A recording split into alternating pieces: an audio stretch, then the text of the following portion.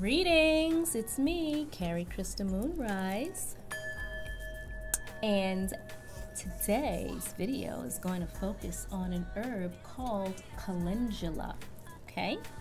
I'm going to show you what Calendula looks like, okay? This here is Calendula, okay? I'll take some out of this jar so that you can see it up close and personal, okay? Calendula, it's an herb, okay?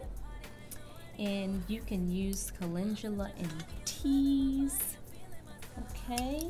Or however you want to use calendula. But I'm going to read to you a little bit about what calendula is useful for, okay?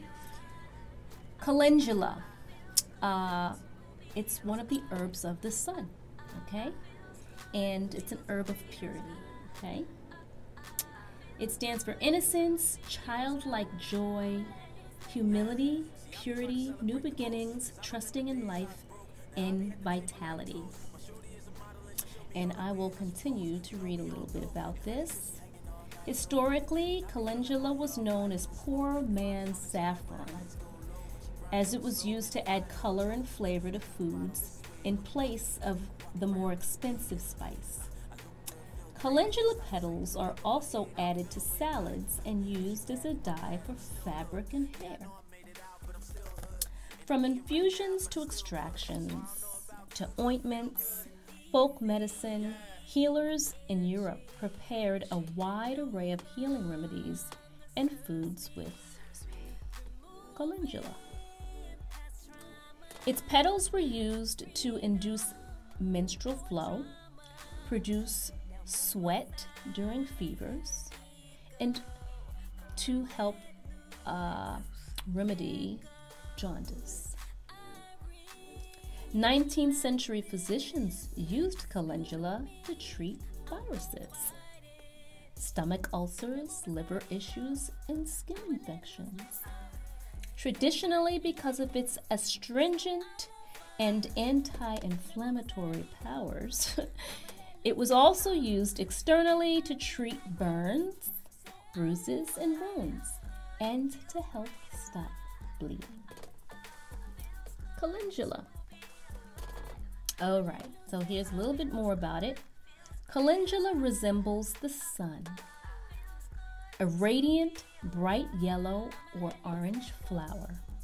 It grows easily and spreads its joyful self across gardens, symbolizing the gesture of universal abundance.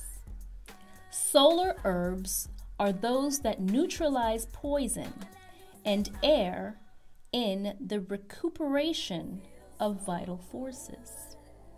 Calendula's gentle and abundant power reminds us of the realms of light. To be allowed entry within these angelic realms requires childlike innocence and humility. Don't allow pain from the past to disable your ability to dream a new life. Calendula represents the pure impulse to create, vitality, and creativity needed to step into a new journey. The radiance of calendula is a superconductor. Be very aware and selective with your intentions when using her energy within a ritual, as she greatly amplifies your intentions. Okay? So, calendula. I will show you one more time what it looks like. This is, of course, dried, but calendula, okay? So, I use calendula in tea. So basically what I would do is I take about maybe this much calendula, I put it in a strainer, and I boil it in the water, like a tea, or I can put it in a tea bag, but I usually just put it in a strainer, put the strainer in the boiling water and just let it boil. Let it boil for a few minutes, and then I sift it, not sift, but I strain it into a teacup. Add a little sweetener. My preference of sweetener is maple syrup. You know, some people may use honey or, you know, whatever your preference is. But just to sweeten it, or you don't have to sweeten it. But calendula, it's a really, it actually tastes pretty good. So if you're interested in getting yourself some calendula, check out my shop at legacykeyleaf.com, where I may have some calendula or some variety with calendula inside of it. I know I have some different herb packs there at the website. So go to the website, do a search for calendula, and hopefully you'll find it there. And if not, I'll make sure I get it in if we're out of stock. So that's it for now. Thank you for your time. I am Kerie Crystal Moonrise. If you liked this video, please consider giving it a thumbs up. Like, share, comment, subscribe, all that fun social stuff. And what else can I tell you? Thank you. All right. And for those of you who have been giving donations and tips, I really appreciate it. Thank you so much. And